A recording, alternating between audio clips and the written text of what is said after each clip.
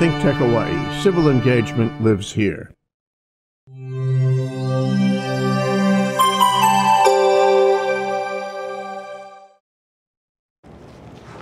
Good afternoon and welcome to Pacific Partnerships in Education. I'm your host, Ethan Allen, here on ThinkTech Hawaii.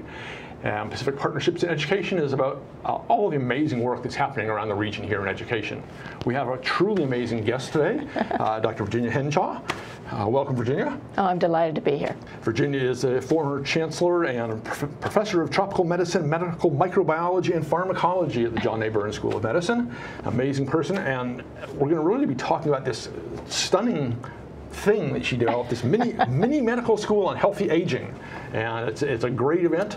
It's really helpful, really appropriate, since, what is it now? They say every day 10,000 baby boomers turn 65 and have been for years and will be for years to come. So healthy aging is clearly going to be a big thing. So is that sort of what started you on this?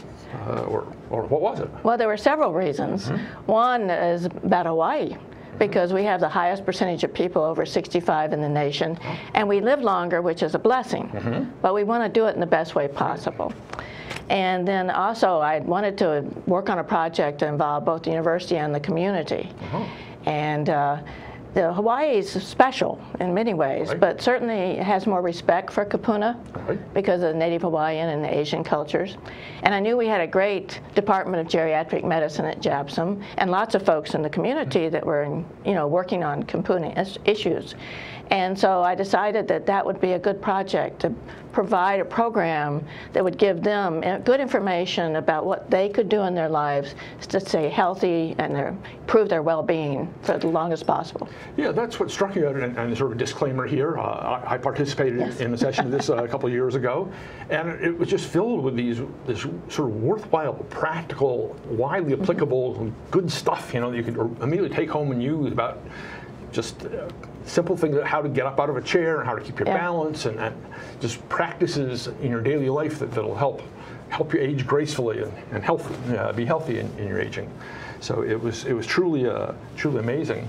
Good. So let's. I suspect many of the viewers don't really know much about this. Can you give us a little overview of sort of the general structure, how this runs? Well, this is our 5th year, and we have 2 sessions a year. We were just going to have one, but it was so popular we decided we better repeat. And we have it in the spring and the fall. We have 170 people in the class, and we meet on 5 Saturday mornings from usually 9 to 11:30. And we have 2 lectures. We have a social time, and then we also offer options that people may or may not want to participate in. Then we have graduation complete with music and lunch. I recall it. It was wonderful. And these lectures are amazing. You found stunning people to come and talk, and they're not dry academic lectures. They're really wonderful. They're rich. They're filled with interesting, useful, vibrant, dynamic stuff. The lecturers oftentimes get the audience up and doing things, exercises, and so it really keeps things moving right along. Yeah. So, and what's the cost of this for people? It's free. The reason I've been able to do that because Dr. Rosita Leong, for whom it's named now, endowed the program, and then also the participants have been very generous in supporting it, because that was the goal. If I could offer it for no charge, that would be great. Now, it is by invitation, but that's solely because I want to be sure people will commit to the 5 Saturdays. As you know, I take a roll. You better show up. Right, because usually we have a waiting list, so you want to be sure each seat is used. And so that's worked really well. We've been able to maintain it. HMSA Foundation was helpful in getting us started with a grant, and university and JAPSOM and UH Foundation and UH Cancer Center have all put in support for it. Right, because it takes place in the Cancer Center, Sullivan. The Sullivan Conference Center, which is just absolutely perfect for that. It's a wonderful venue for that, and makes it very, very easy to step outside and mill around and socialize during the break, which is, I think, an important part of that, right? Oh, it's extremely important. We have 4 goals. We want to be physically active, mentally engaged, socially connective, and nutritionally balanced. But if I picked out the 2 that are really pivotal is the socially connected and the physically active. That's going to do a lot for your health and well-being if you are that. Yeah, I mean, that resonates with the whole Blue Planet project, right? Right. These are the commonalities of these sites around the world where you have populations of very healthy, very long-lived people. Right. When these people Hawaii does pretty well. Right. And typically in all these sites, people are physically active. They are well connected. Yeah. They eat a healthy diet. You know. Right. They have something to do in their lives typically. So Now sometimes we have cookies too, though. can't be too healthy, right? Well, excellent, excellent. And so this has grown over the 5 years. You've built it. You've refined a little bit. As we were talking beforehand, you said you're starting to now take it electronically. Right. We tape our lectures and we put them up on our website. Okay. And we also put them up on Spectrum on 342 or 1342. And that's an on-demand channel, so you can watch them whenever you want. Because we have multiple islands, and so we wanted to reach different populations because we physically can't do any more in the room. Sure. And then also we're working on some projects to live stream the project to other islands where they'd have a similar group gathered to do the same thing. Oh, excellent. So you could have a little local site with local master or mistress of ceremonies, but show selected episodes or parts of other. Right. Yeah, I'm a researcher by nature, so I like to try experiments each year. So each year we have a different experiment we do to see. Most work, but some don't. No, but that's great. It keeps the whole thing fresh. Yeah. Keeps bringing in new material. You're building up. You must now have a great library because we have over 40. Right, and some of them must be sort of not repeats exactly, but the same topic covered multiple times now? Well, we change the topics each year. Okay. We have the same topics for the spring and the fall, and then the next year we have totally new speakers and new topics. Oh, excellent. I have not run out of topics. No. Well, the issues around aging are innumerable. It's very important. Yeah. We've all been using the equipment a little longer since we're aging, but I think most people are very devoted to trying to figure out what they can do to remain healthy. Oh yeah, all it takes is an accident or illness to make you truly appreciate what value good health has, and that's immeasurable. Oh yeah. Yeah.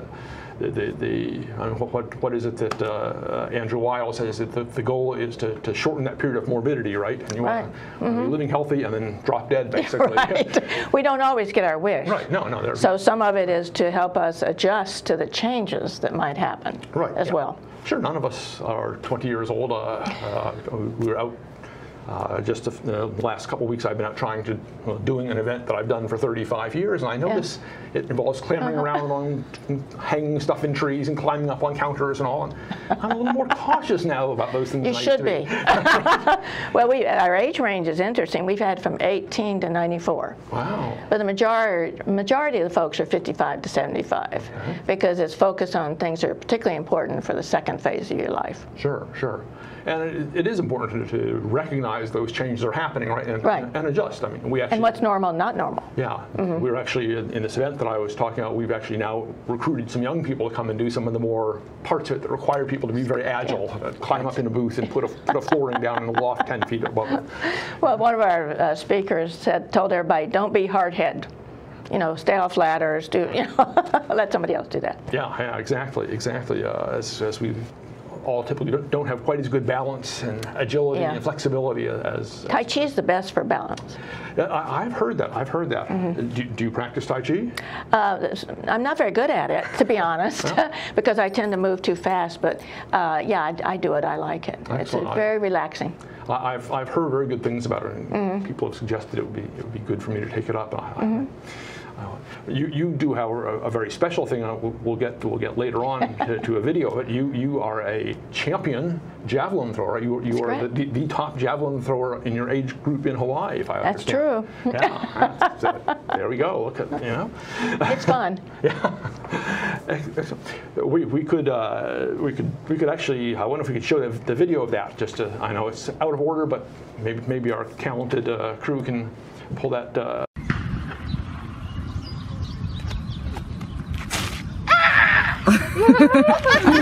How far do you throw it? Not far enough. My son told me to keep my primal scream short because my javelin doesn't stay in the air too long. But I have a great time. Excellent, excellent.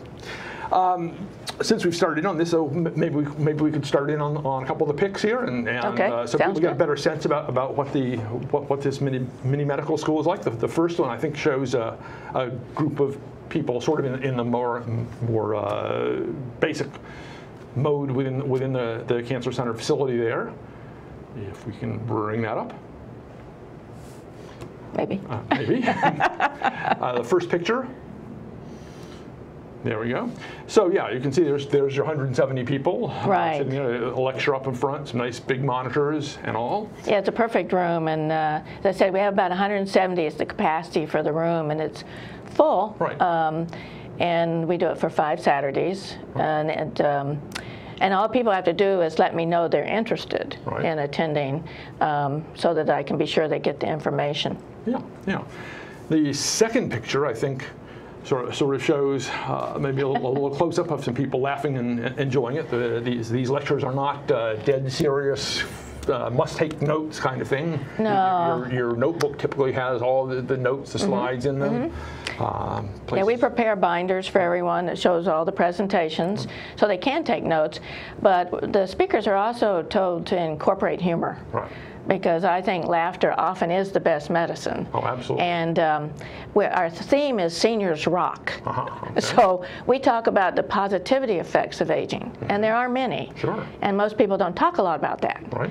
And yet we should, because we're fortunate to get old. Yeah, we are. I mean, it brings us some perspective, hopefully, on life. Yep. Some insights, some wealth of Wisdom. experience to grab onto, to pull from, yes, and hopefully wisdom. Yeah. Well, it's amazing that when you look at 170 people in this age group, there's about 10,000 years of experience in that room. And so that's fascinating to see. They're very fascinating people. Yeah, interesting. And they're lifelong learners, and that's why they're there. Yeah, that's what you got to be, and then you do the social interaction that happens, and usually that's shown in, I think, the third picture here. Yeah. You make that an explicit part of this whole thing. There's a whole break. People get out, get to chat with friends, meet new people. Right. It was very, very, as I recall, very open, very convivial group. Well, this is where I did an experiment once. At first it was only 10 minutes, and that was a disaster. So now it's 30 minutes to be sure they have time to greet old friends, make new ones, interact, because the social part is extremely important. And they actually want to have a reunion, which I'm working on, if we could have a reunion of, well, there's over 1,400 people now that have been in it, but they really enjoy that aspect. It's funny. It's one of the things I have found most commonly at conferences of all sorts they don't do enough of is set aside time for people just to mingle, socialize. On almost any conference, no matter what you're doing, what it's about, what you're trying to get done at it. It seems to me that's something that is often shortchanged, so it's great to hear that you've really given that some serious emphasis. Well, science lectures are, little rooms look the same everywhere. Right. But what's important is about the people that are in that room, and then allowing them to interact outside. They learn all kinds of aspects about different people's lives and experiences and wisdom. Absolutely. We're going to continue this discussion, but I'm told we need to take a 1-minute break right now. Again, Dr. Virginia Hinshaw is with us today here on Pacific Partnerships in Education. I'm your host, Ethan Allen, and we'll be back in 1 minute.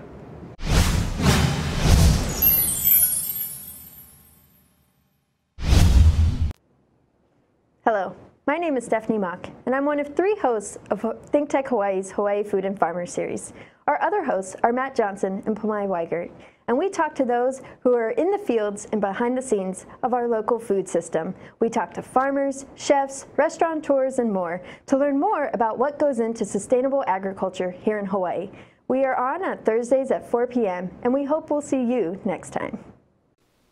Aloha, I am Howard Wigg. I am the proud host of Code Green for ThinkTech Hawaii. I appear every other Monday at 3, and I have really, really exciting guests on the exciting topic of energy efficiency. Hope to see you there.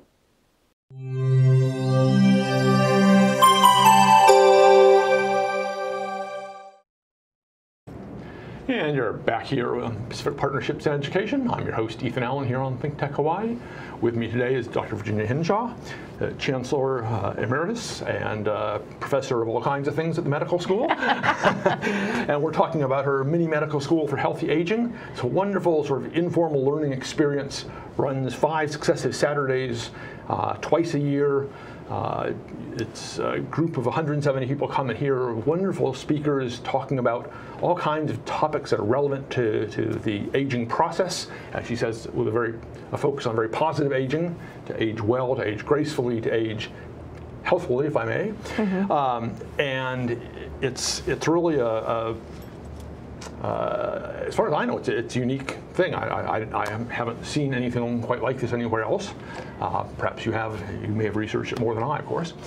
Well, it's different, and it has to be appropriate for Hawaii. But yeah, it's well matched. I had forgotten the fact that yes, Hawaii has a large population of elderly people, and more of us pouring into that group every day. And we're not often prepared for that in a sense. We aren't trained to get old, right? No, and people talk a lot about the negative aspects, and that gets really disheartening for older people. So as seniors, we need to think about aspects that we've gained, you know, and there are actually some biologic changes that happen that are quite helpful. Like, for one example, your amygdala in your brain, it slows down, and that's a really good thing because it generates fear, hate, and anger, and so we mellow. Oh, okay. That's nice. So there are physical changes that actually occur, and people worry about, oh, I can't remember what so-and-so was. Well, we are a little bit slower on recall because we have to make too many connections. Right, yeah, we've got so much information there. Huh? It's kind of like a full hard drive. Yeah, exactly. A 6-year-old, what have they experienced, really? You know? But we do get to the endpoint, right. And that's what people need to appreciate. It just may take a little longer, and you can see it on a test where we're going back and forth. And we also use both sides of our brains more as we age, and that tends to make us more compassionate. Right. So there are lots of positive aspects. Yeah, absolutely. And so let's see. We were actually, before the break, we were looking at a few images, and I think we have another image of one of the exercises one of your speakers. Oh, yeah. Can you tell us a little bit about this? This is Qigong, okay. And in the options, we do all kinds of different things. We've had a lot of exercises for people to try, standing, seated, Tai Chi. We do all kinds of things, or topics that we think most of the class might want, but not everybody. Right, so we have an option that runs from 11:30 to 12:30. And so that's proved quite healthy for people too. They've enjoyed that. Oh, sort of a little extension if you want to stay. If you want to stay, fine. Do something excellent. Well, that's great. And then yes, you go through and putting the whole thing together with a formal graduation. Yeah. You know. Yeah, this is our graduating class, and we have fun. Jairus Hedges and I dress up, and in our graduation attire, and then we have music for this occasion and lunch together to share the fellowship that we've gained during the course. Yeah, no, it was great because I know I met several people at the first or second session who I then saw repeatedly and got talking to a little bit more, and yeah, it was wonderful to have that kind of thing. That was very very helpful. Good. So. So you mentioned at one point you have a website for this, right? Right.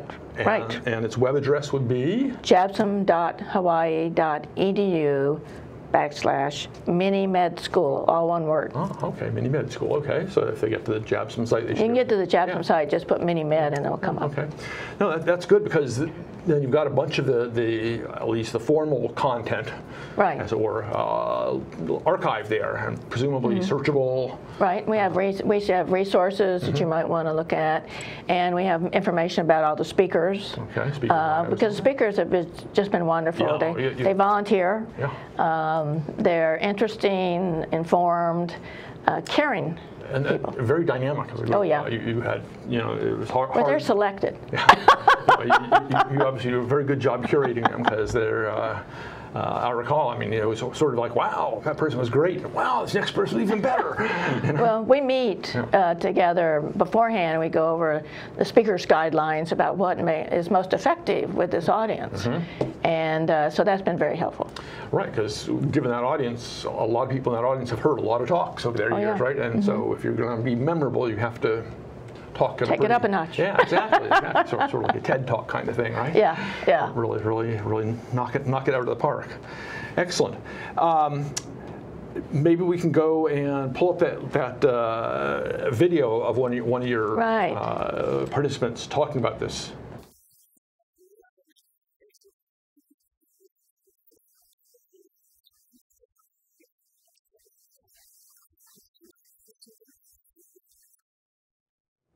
Yeah, I suspect her reaction was not at all atypical.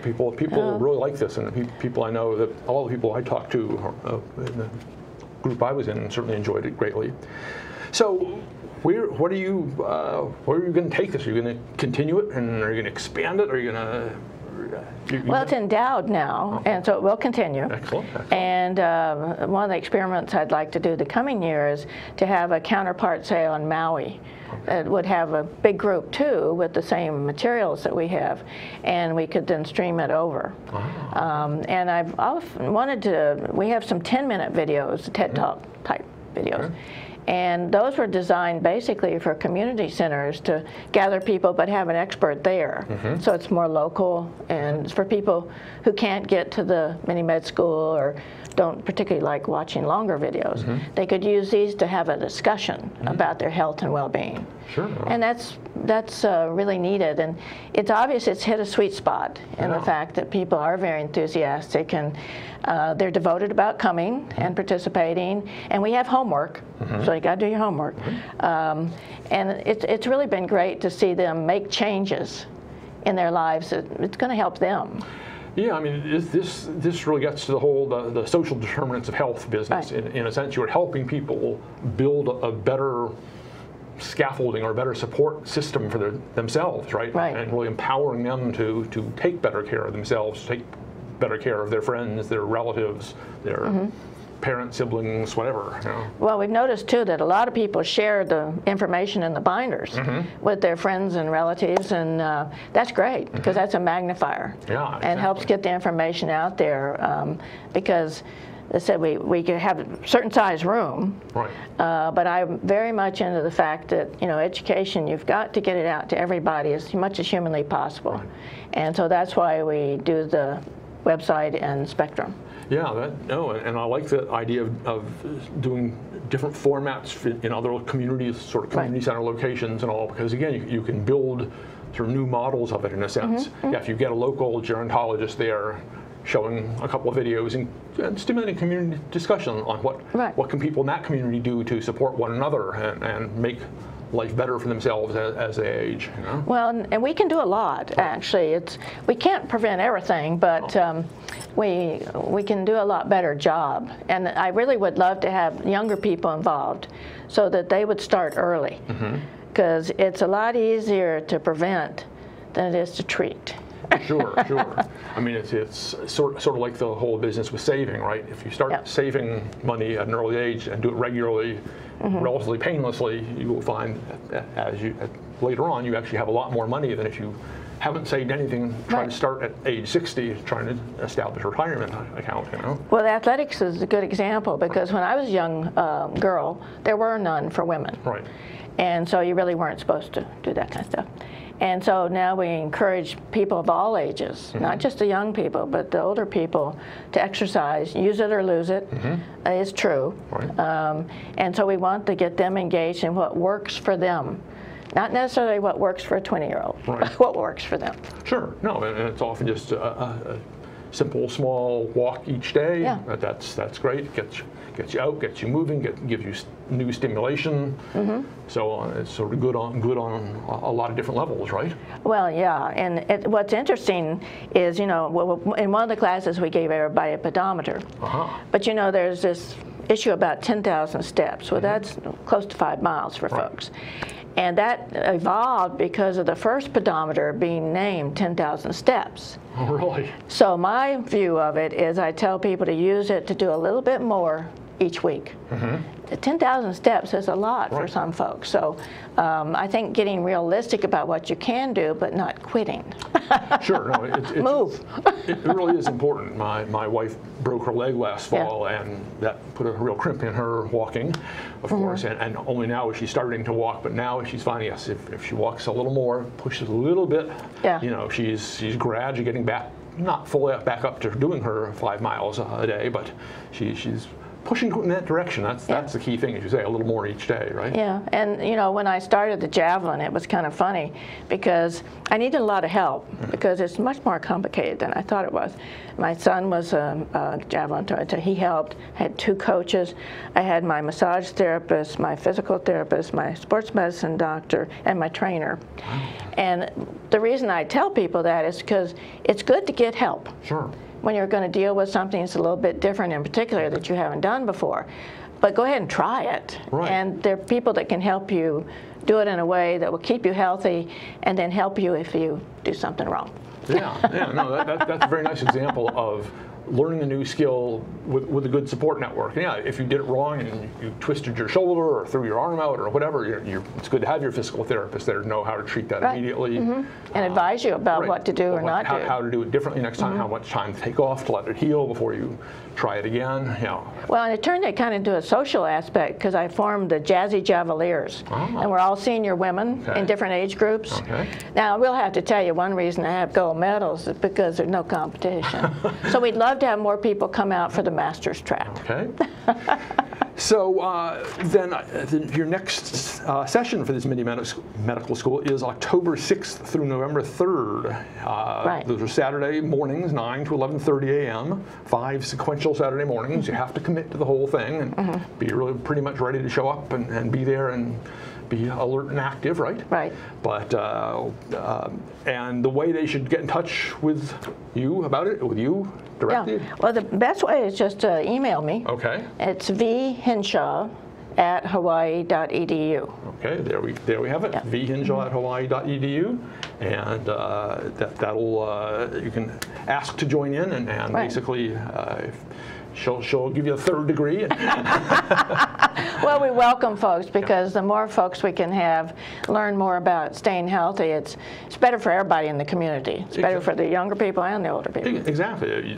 It's to no one's advantage to have people in ill health, declining, being a burden on themselves, being a burden on those around them, right? And besides, we have a lot of fun. Yeah, exactly. that was a good thing about it. It's an amazing, I don't want to call it an event, but it's a school, it's a medical school you have set up, and you've done it in a nice, accessible way. You've done it in a way that helps a lot of people. You're obviously, if you've done this 5 times, twice a year now, you've got. Now that's you've helped a lot of people directly, and with your website, and you're now streaming it out. You're helping thousands and thousands and thousands of people. Well, you do look for magnifiers as to how you can get the word out, such as this program, to help people learn that there are educational opportunities out there that you need to be aware of, and maybe you'd like to participate because. I think it is, education is just such a wonderful activity. Learning is a joy. Yep, there's nothing to beat it. Yeah, and I learn every time too. I'm sure you do, and all your participants, I'm sure, learn much more though, so that's great. Thank you so much, Virginia. This has been a real pleasure. I've learned a lot, and I'm sure our viewers have learned even more. I hope many of them will contact you and try to sign up, and if not for this fall, maybe for next spring. That'd be great. Excellent. Again, Virginia Hinshaw, Chancellor Emeritus and Professor of Tropical Medicine, Medical Microbiology and Pharmacology at the John A. Burns School of Medicine. Thank you so much for being here, Virginia. My pleasure. All right, and we'll see you in 2 weeks for the next episode of Pacific Partnerships in Education. Until then.